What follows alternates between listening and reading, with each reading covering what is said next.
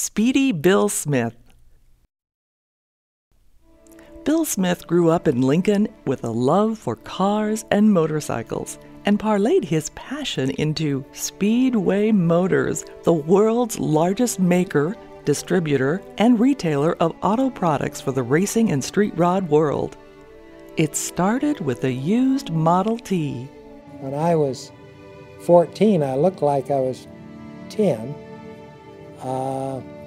So I tried to disguise myself so I'd look a little older.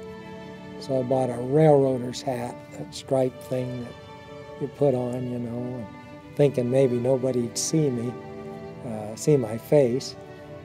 Then I'd just drive it around the back roads around my house at 44th and O Street, which was all dirt roads in those days, not houses. After graduating from Nebraska Wesleyan in 1952, he opted to follow his heart and opened one of the first speed shops in the Midwest.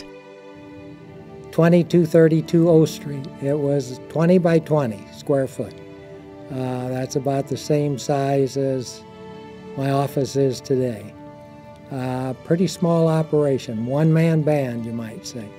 He and his wife, Joyce, had some lean years in the beginning, and Bill supplemented his income by racing, a love he stayed with until 1980.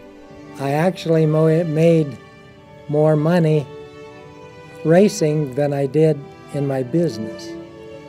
And today people have to have a large business to take their passion of racing and do that. So it's flip-flopped considerably.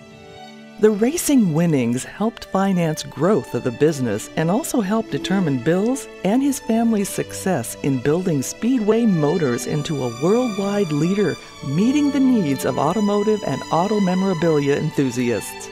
I love to win a game at the game I'm playing, so that's why I made a good racer in my ventures in car racing, is because second was the first loser. He soon realized he would need to expand his customer base to meet the needs of hot rodders and racers throughout the country. I always used purple as a color for the company and for my race cars, because as a kid I saw old King Cole in a purple fancy coat, and I figured if he was the king, purple would be the color for me. His racing experiences also helped grow the business, as fellow competitors knew of his business and asked for help. A guy would lose a ring gear and pinion out of his quick change rear end. And he'd say, "Bill, when you get back home Monday, put one of those on the bus for me." And any evening after 5:30, you could see me at both those bus stations with my pickup truck loaded with boxes to send out. Bill feels his proudest accomplishment is creating a unique business in his hometown and growing it with his family. Then, of course, my wife, who's been my constant business companion for the last 58 years, is the best asset that anybody could ever have, and then my 4 sons. While his life's passion has been to cater to the hobbies of others, Bill is also a collector. He and Joyce founded the Smith Collection Museum in 1992.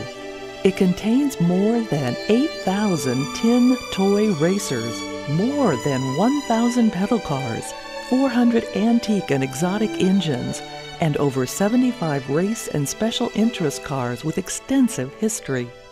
It's Bill's dream come true.